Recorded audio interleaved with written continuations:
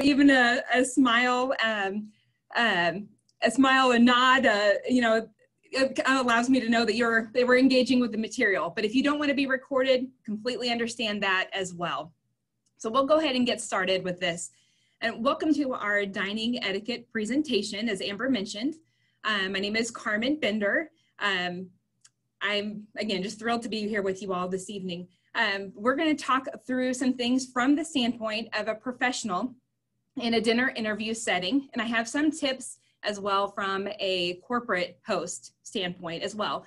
And Career Services hosts these events because honestly, the more confident you are, the more comfortable those around you will feel, okay?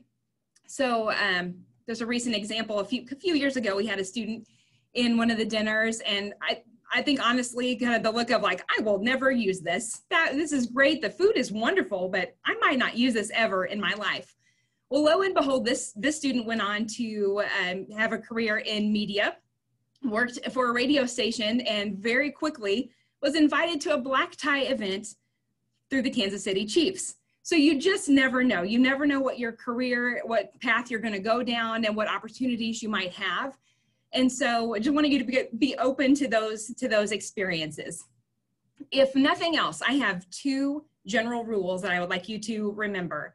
One would be try not to draw any unnecessary attention to yourself. And two is I would break any rule to have the people around me feel comfortable, okay? And if we were here in person doing this, we would have 5 courses this evening. We would have a soup, a sorbet, a salad, a main course, and a dessert. So just a little teaser there. When we get to do this in person again, food is fantastic, okay? But the first thing you would do is to take your cue from your corporate host. And I'm going to show you a little place setting here. Can you all see that okay? The place setting. What I'm going to have you do, because I don't know about you, but this is a couple more, maybe a little bit more silverware pieces than are at my dining table at home when I'm serving a meal to my family. So you might be wondering, I'm not even sure what would be mine in an instance like this. And I'm going to have you take your 4 fingers, probably not in an interview, but this is a good time to practice this. Take your pointer fingers and put them on your thumbs, and you have a B and a D. So you would know, for example, this would be your bread plate if you're sitting here at spot 21. This would be your bread plate. These are your forks. This is your napkin and your drinks and your knife. And so everything kind of out like in front of you like this would all be yours.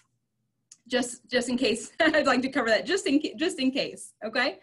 Anything 4 courses or greater would be considered formal or fine dining, but these manners are gonna apply no matter what, okay? So the first thing you're gonna do as you get seated is take your cue from your corporate host, and they're gonna grab their napkin, and I have one with me here. You would fold it, you would take it off the table and fold it in such a way in half like this, and then put the fold towards your belly button.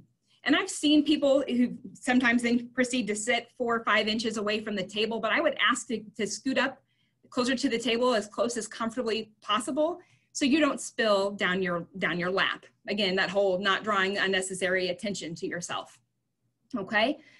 Your napkin, these napkins, these are meant to be used. So anytime before you take a drink, I would recommend that you at least blot your lips. And the reason for that is that you don't want any food particles that are on your mouth to be now on your glass for the world to see. So that's why we recommend that. It's meant to be used, okay? The first course, like I mentioned, if we were here in person, would be a soup course. And it may be served in a bowl or in a cup, and sometimes it's even served then on a plate. And that plate is called a service or a charger plate. And what the purpose that it holds is that any silverware, but your soup spoon is in your soup bowl and in your mouth, we want to avoid putting it back on the linen, on the tablecloth. And so you can rest your soup spoon there. If there is not a plate underneath your bowl, you can put you can rest your spoon in your cup and that in your soup bowl, and that's just fine as well. A little counterintuitive, I don't know about you, but usually when I'm eating soup, I'm bringing it to me like this. But in an instance like this, it's probably better to take it away from you, and simply because you have an opportunity to remove any excess soup off your spoon before bringing it to you, so you don't run the risk of wearing your soup. So gently, if you can, you get your soup on your spoon, glide it against the lip of the bowl furthest away from you, and then bring it to your mouth. If you can, also again, sit upright, because you don't want to be leaning into your soup like that as much as possible. You can, if crackers are served with this, you can break them in half. You can dunk your crackers. Again, I just would try to do anything that would not draw unnecessary attention to yourself. Okay. If it's too hot, you can just let it rest. You don't need to stir it. You don't need to blow on it or put ice cubes in it, anything along those lines. Just let it rest, and that would be just fine. With introduction, so you may be in a networking event or in an interview where you have several people on the team interviewing you. You can introduce yourself to anyone at any given point in time. You do not have to wait until someone introduces you. So what that would look like under non-COVID circumstances, you could even say, how do you do? I am, and I would say Carmen Bender, and then extend your right hand for a handshake. And again, if we were here in person, I would kind of coach you a little bit on how to do a proper handshake. It's such an intimate, it's just a nice connection between two people. And I've talked to experts in the industry, and they do think that it will be coming back. The handshakes are not, I don't think, gone forever. But what you're looking for is to have the web of your hand interlock with the web of the other person's hand, and truly just a quick 2 or 3 pumps, and then let go. Okay, and you can really tell a lot about a person. I think we probably all had maybe somebody offer you just like a dainty, maybe a couple fingers, and it's like, what, I'm not sure exactly what that you're trying to say here, but those things send signals to people about you. And handshakes have been around for a very long time, and I hopefully they'll be coming back pretty soon. In the meantime, people have asked, like, what are we doing in the meantime? Because we're missing out on that. So what I've seen people do is kind of a little bit of a namaste. So you can cup your own hands together. You can kind of just do a bow, or you can even just extend your own arms out like that. We just want to acknowledge a person's presence is really right now the best we can do with that. Always stand. So if you're seated and you're meeting somebody for the first time, please always stand to shake hands or for that greeting. It shows respect. It's a just nice way to greet someone. And again, you can introduce yourself to anyone at any given point in time. When you're making introductions, it can be a little bit trickier. Your brain seems to be working just fine right up until the time where it's time to make introductions and you forget somebody's name. If that were to happen, you could always say, have you two met? And again, that then opens up the opportunity there for people to say, oh, hi, I'm Carmen, pleased to meet you. And then from there, they may take the hint to introduce themselves.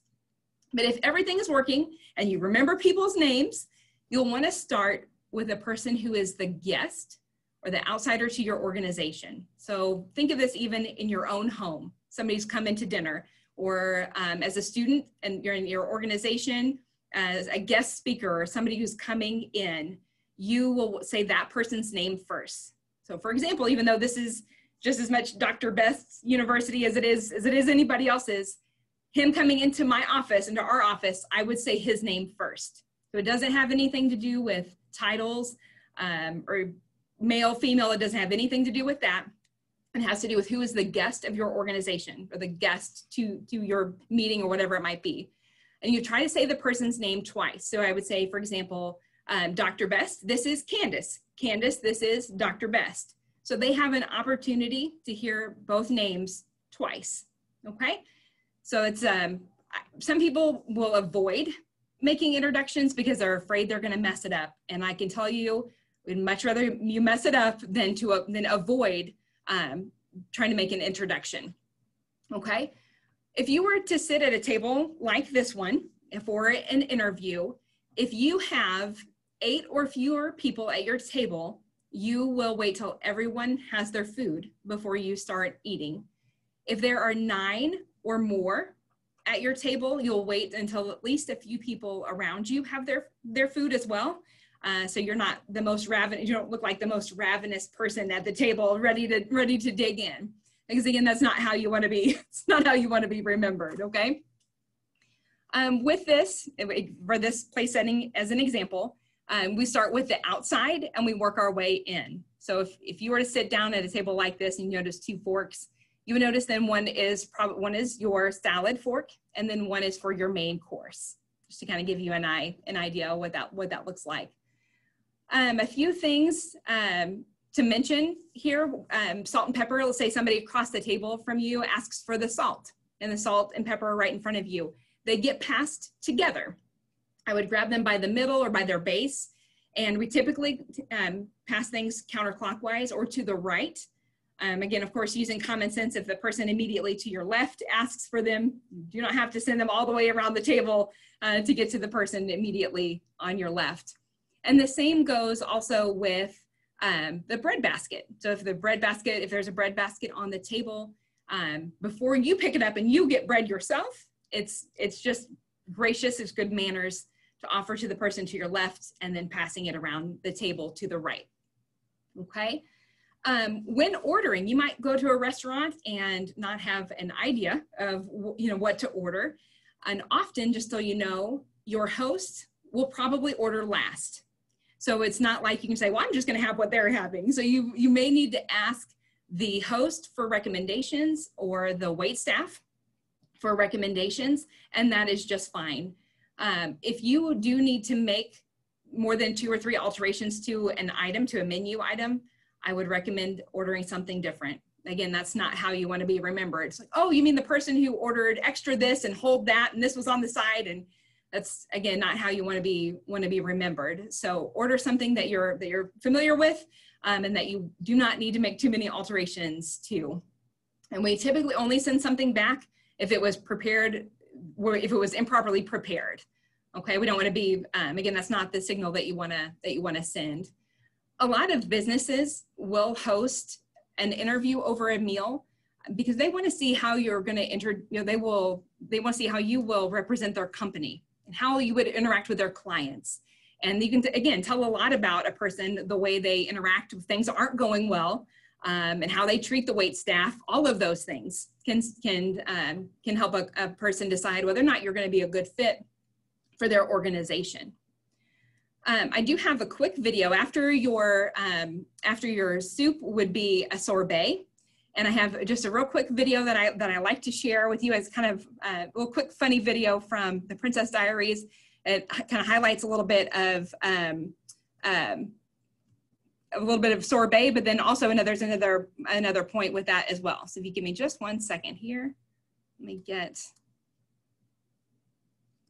I'll get that up and going.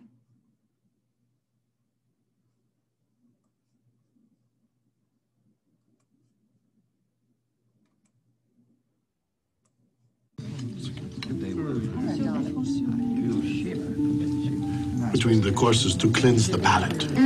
Yep. She will.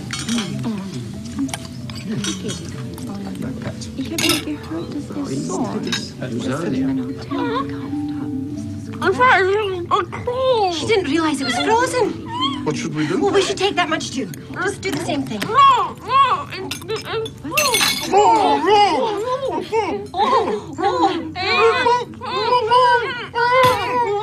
You're acting like monkeys.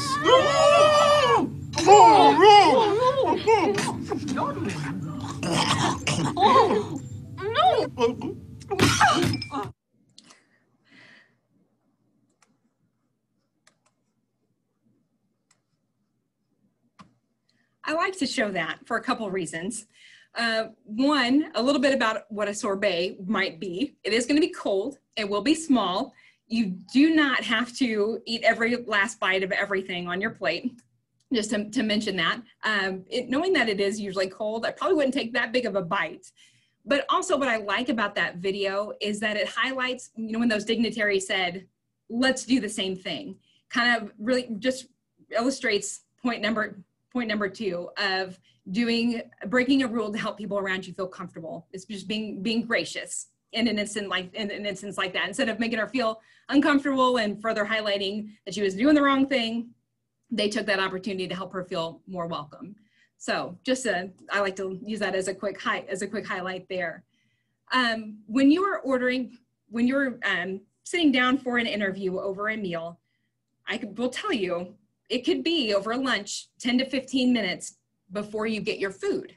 And over a dinner, you could expect upward toward 30 minutes before you get your food. So I would recommend having some things to talk about while you're waiting on that on your food to get there. So I have some conversation starters for you that I'm hopefully will be helpful. So I will tell you, in Missouri, though, we can usually talk about the weather. Tried to throw something different other than the weather out there, although that's usually plenty to talk about. Some conversation topics. Number one, who is their mentor? What obstacles have they overcome? What are they most proud of in their career? How did they get started in this line of business? Where did they go to school? I wouldn't necessarily refrain from asking, like, what do you do? Or where are you from? But you can ask questions like, what are you working on these days? Or what was it like in the town or city you grew up? So I'll say some of those again. Who is their mentor? What obstacles have they overcome? What are they most proud of? How did they get started in this line of business? Where did they go to school? What are you working on these days? And what was it like in the town or city where you grew up? I will tell you that no one ever listened themselves out of a job, but it is pretty easy to talk yourself out of a job. So if you find you're in a position where you're doing most of the talking, it's completely okay to stop, acknowledge it, and then ask an open-ended question to the person sitting there at the table with you. Okay, completely fine. I would recommend that you, and you all know this, but to be sincere in your compliments and to not negate them when they come your way. If somebody does compliment something, just graciously accept it and then move on, and also be sincere in the compliments that you give. I will tell you that no matter how prepared we feel going into an interview, especially over a dinner where you might be a little nervous, as much as prepared as we might feel, you may very well spill something, drop something, or say the wrong thing. It might happen. I'll tell you, not 2 or 3 months after I received my etiquette training, I was at an event, and it was a small room, 10, 15 people in the room with our former president of our university here. And food with hors d'oeuvres were being served, and I dropped something on the floor. I mean, just out of nowhere, and I froze. And I'm like, I'm even trained on how to do this, and I still just froze for a quick second. So I will tell you that it's completely natural. So just kind of think through those things. But I will tell you, a few minutes in to your conversation, if you make a mistake, they're already starting to get an idea of who this person is. Who are you, and are you going to be a good fit? So if you say you're sorry one time and move on, that will say more than apologizing 3 or 4 more times. I have a really good friend she'll tell me, Carmen, you are no more sorry your second or third time apologizing than you were the first. Just let it go and move on. And that says a lot about you. If you do, I will tell you, if you do drop silverware when you're at a restaurant, it's okay to grab the attention of a wait staff and ask for a new knife or fork or spoon, whatever it might be. Now, if, however, you're in your supervisor's home and you drop your fork, please pick it up. Please pick up after yourself, okay? We are, you all, just so much more relaxed as a society in these rules than we used to be. And so things that used to be a little more formal are now a little bit more relaxed. So if you can cut either a salad or a piece of meat even with a fork, it's okay to do so. Okay, you don't feel like you have to go with a fork and knife every single time. I would ask you to be aware. Some of us just know, like, oh wow, I'm a fast eater, or oh, I tend to eat a little more slowly. Just be kind of aware of that as you're in a room and in an interview setting with other people, that you're kind of keeping pace with the people around you. With bread, again, like if there's a bread basket on the table, as you're taking some bread and passing it around the table. With bread, you'll want to break it and then butter it 1 bite at a time. And again, then offer it to the person to your left before you take some yourself. And with business cards, I can tell you the first time when you get your business cards for the first time, it can be a big deal. So I would recommend, spending just a few dollars on Amazon and grabbing a business card holder, because you won't want to hand out business cards that are soiled in any way, shape, or form, or bent too badly. And you please don't hand them out at a dinner. It's just not an appropriate time to hand out a business card at a dinner, okay? I would recommend, and you all know this as well, but leave your cell phone in the car. Even having it on vibrate can be just enough of a distraction that's not really what you're wanting to do, okay? You can bring a briefcase or a handbag, but not both. And please don't ever put them on the table. And depending on the restaurant, they may check your coat and your bag as you arrive, okay? When you get a job, so I'm just moving forward a little bit, you already have the job, congratulations. When you have the job and you have an invite from your supervisor to dinner, it's called the command performance. The expectation is that you go. The trick with that is they may say we're having dinner from 6 to 8. So that doesn't mean show up at 5 or 5:15 and hang out till 9. That means 6 to 8. So that's really the key with that, is not to overstay your welcome with that. We do, again, if we were in person, we would have an opportunity to, during your main course, have highlight 2 different styles of eating with fork and knife, and I'll go through these with you because they're kind of fun, and it's just good information to know. A lot of us, if you grew up in the United States, you're very comfortable with the American style of eating. So you cut your food, your knife is in your dominant hand, your fork is in your non-dominant hand. You put your knife down, you swap hands, and the tines go up into your mouth with your dominant hand. On the picture on the left here shows what would signal to you the waitstaff, please don't take my plate yet, I'm still eating. It's the fork is across, the knife blade is down, but it again signals to the waitstaff that you're not ready for them to take your plate. When you are done, the 10 to 4 with a knife on top does signal to the waitstaff that you are finished with your food. Something to try, and again, if you were in person, you have an opportunity to try this, is the continental or European style. And it's a little bit different. It's more efficient because you're not swapping hands with your fork and knife. So the knife stays in your dominant hand, your fork stays in your non-dominant hand, and the tines go into your mouth. The fork goes in your mouth, tines down is what that looks like. If you get an opportunity next time you're in your apartment making dinner or in the dining hall or going out to eat, I would give it a try if you think about it. It's just something it's nice to try, and it's good to know what people are doing in other places around the world. Along that line too, if you are traveling or you're doing business overseas, it's very worthwhile to look into the culture and the customs of where you're going, because some of our rules do not apply in different places. So just to be aware of that.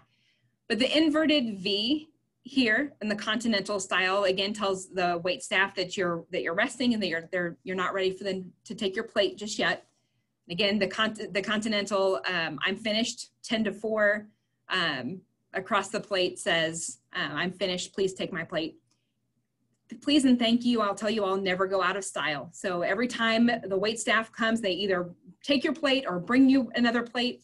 Absolutely okay to say thank you, even though with multiple courses you might be saying it quite a bit. I'm sure they don't get tired of hearing it, and it just does not go out of style, okay? You can cut with your food, especially, for example, like meat, up to 3 bites at a time is absolutely okay. And again, the knife blade stays towards the center. That's actually kind of an old, I think maybe even Middle Ages, go back to the Middle Ages. If somebody sat beside you and they had the knife blade out, you were thought that you could be a dangerous person. So that's why it's just one of those customary, they just kind of stayed with our etiquette rules, that the knife blade stays towards the center of the plate. A couple of things that sometimes I'm asked about, alcohol, like ordering an alcoholic beverage. What if the person, your host, just absolutely insists that you have something from the bar? I would say please not on the first interview. It's not a great idea. I heard a story recently about a summer intern. At the very end of the summer, a star intern, very end of the summer, the CEO took all the interns out for dinner and drinks. And this intern ordered a Long Island iced tea and then ordered 2 more. And it did not go well. Was singing a happy birthday to the CEO. It was not their birthday, and this person did not get the job. There was a job on the line, and time came for it. She did not get the job.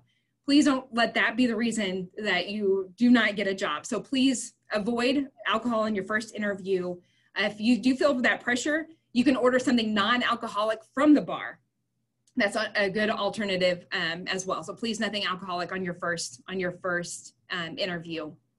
You will have an idea that the interview is winding down when your host takes their napkin from their lap and puts it on the table, and kind of even that, just a little bit of that nonverbal of kind of pushing away from the table a little bit. It will send the signal to you that you're wrapping up. I would recommend at that point, within 24 hours, making sure you have a thank you card sent to them. You know they are getting ready to make a decision very quickly. It's okay to email, but I would always follow up with a handwritten email. And you think of that or a handwritten card. And I say that, you think of it from your perspective as well. You can print off an email. It does not have the same impact as a handwritten card. Some questions that I'm typically asked. For example, if you had either a fishbone or gristle, you can remove that with these 3 fingers, and you can just, in your mouth, remove it, put it on your plate. Sometimes it's nice, you can even use your bread plate.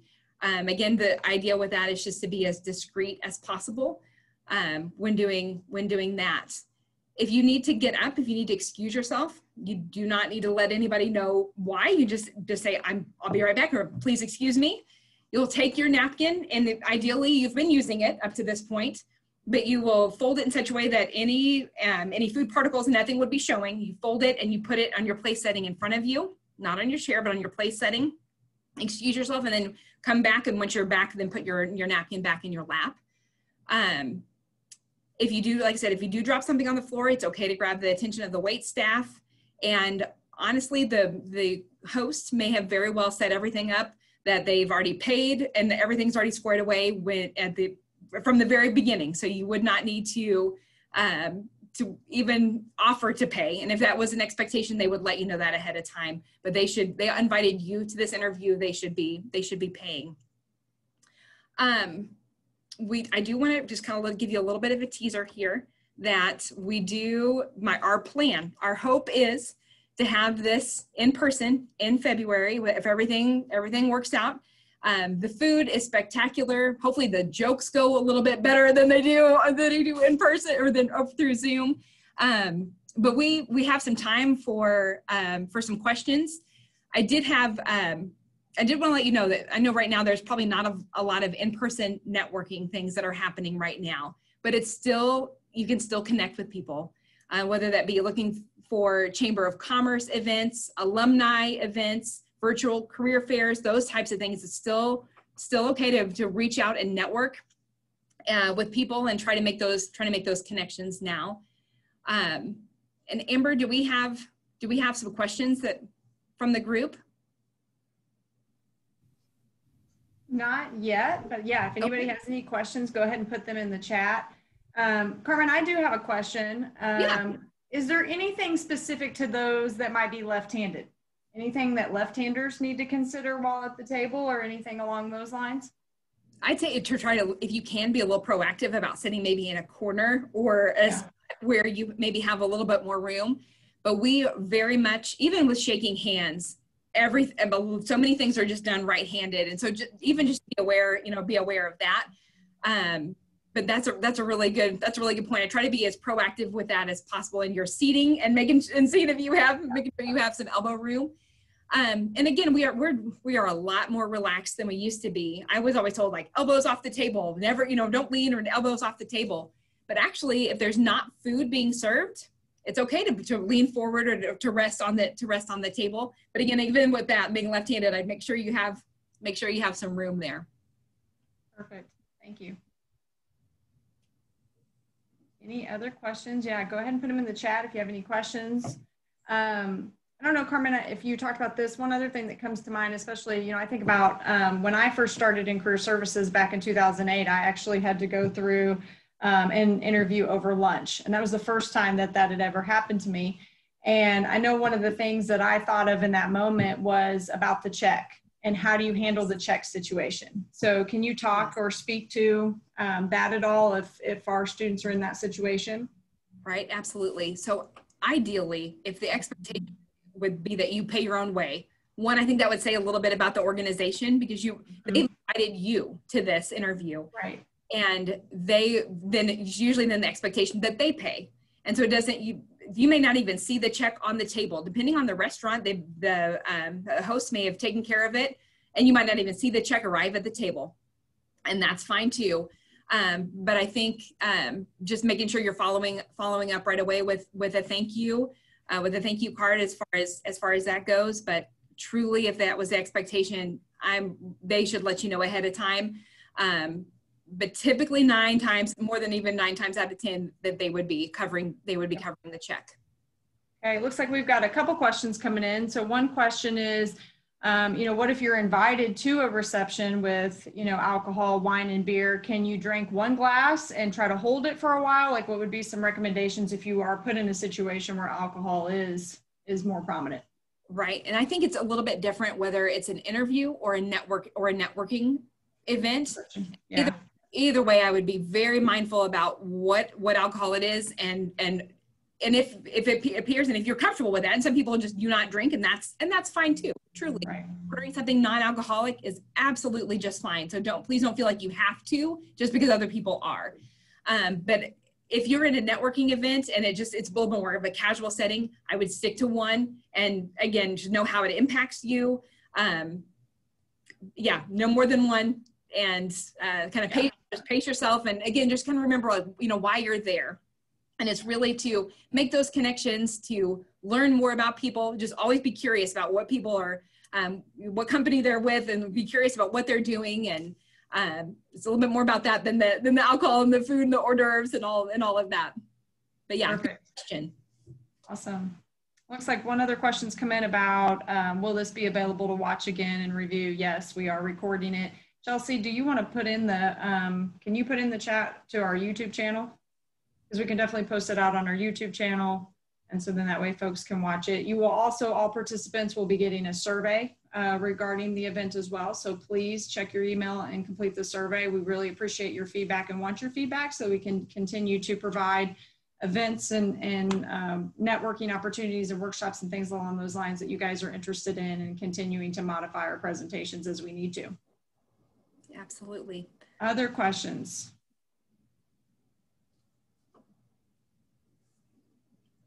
This is just one other weird question that I kind of have. I'll just kind of keep going for a few here.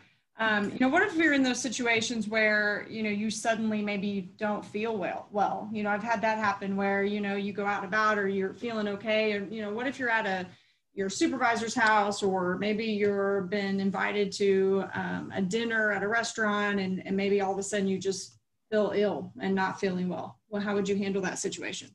No, absolutely. I think, one, not trying to push it, and right. I mean, I think sometimes there's a little bit of pressure there, like, oh, maybe it's just nerves, or maybe, truly, if you're not feeling well, it's completely fine to just say, you know what, I am so sorry that things, but again, it's one of those things that's just out of our control. And so, and just acknowledging that, apologizing, and saying, love to do this again, or at a different time, or a different venue, as far as that goes. When you're feeling better, doesn't necessarily have to be over a meal, if whatever's most convenient. But I would acknowledge it, and just not try to push it. Again, just be gracious, and find a pretty smooth exit with that. But that it happens. And I think, again, how they respond will also tell you, how do you see yourself in their organization either, as well. It's definitely a two-way street with that. Right. Looks like we've got another question about, are there any specific dishes to avoid, something that might be more messier to eat, or something on the menu, like nachos or sloppy joes, something that might be a little bit more challenging. What would be advice do you have around that, or does that even matter? That's a really good question. Like I mentioned, we're a lot more relaxed than we used to be. And so there are things like a hamburger, whatever, if it's a finger food, it truly is a finger food. But I would be aware of, particularly like anything with a sauce, the marinara, if you're having, you know, if you have a nice, you know, light colored blouse and then you order something with marinara, for as an example, I would go with something that you've had before, you feel comfortable eating, as you know. But I would, sauces and things like that would probably be what I would watch out for the most. But you could, if you're really at a position where you're like, oh, I'm not sure, ask the host, what do you recommend? You know, what do you recommend? Mm-hmm. And to kind of get maybe some ideas. But as far as, you know, there are certain dishes that are messier than others. I would say, please try to avoid licking your fingers. That is just kind of one of the things you want to try to avoid. So many things anymore are finger foods, but that's one of those things where you'll definitely want to use your napkin and not lick your fingers. But yeah, watch anything with different sauces. Yeah. Looks like we have another question of, what if there's something served at the meal that you don't like or that you couldn't eat? If you had an allergy to certain foods, how should you react in that situation?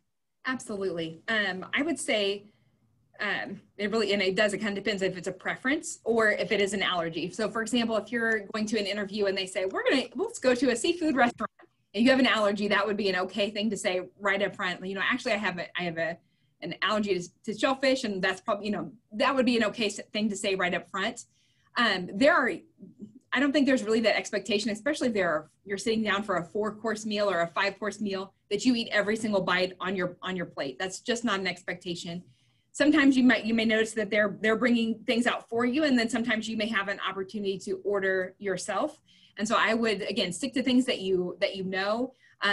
You can kind of even, and not that I would recommend necessarily playing a little bit with your food, but you can kind of move things around on your plate, find some things that you would like on your plate, but not, if it's something that you know you can't eat or you won't eat, I think that's fine too. Just not drawing attention to it, I think is the big thing. Yeah. If it's winter, what do you do with your coat? Sometimes they'll check it at the restaurant for you, or you can set it on the back of your chair. Either if they offer it, if they check it for you, that's even better. It's one less thing to maneuver around. Yeah. Okay, perfect. That's so far all the questions that have come in. If anybody else has any questions, please put them in the chat. Carmen, thank you so much for taking time out of your afternoon. I know you've got a lot going on. Looks like we've got one more here. Should you leave a tip even if the interviewer pays for the meal?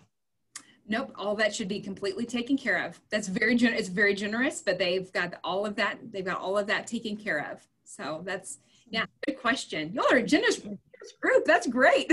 Yeah. Really nice. These are really good questions coming into the chat. I really appreciate everybody's engagement of asking all these wonderful questions. This is great. Absolutely. I will tell you, I think sometimes we can easily get caught up and maybe even hit a little bit moment of panic of, oh my gosh, what do I do? But I'll tell you, Emily Post had this quote, and I'll share it with you all as we wrap up here.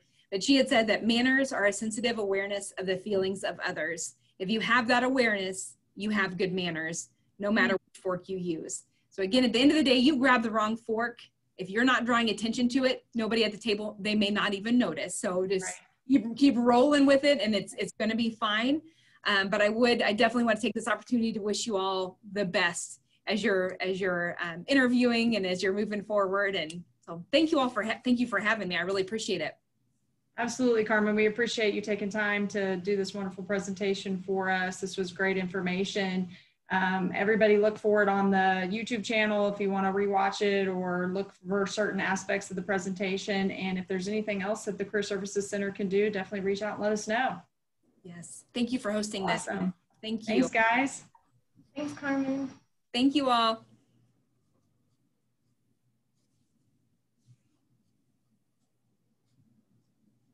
We got a lot of thank yous coming into the chat, Carmen. That's great. I hope they enjoy it. Everybody's thank you very much. So very good. A lot of good stuff coming in.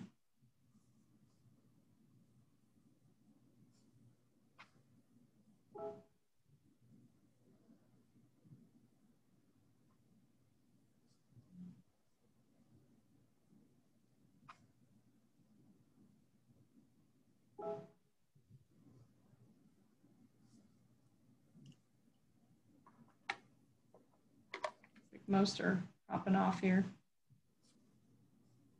Here they go.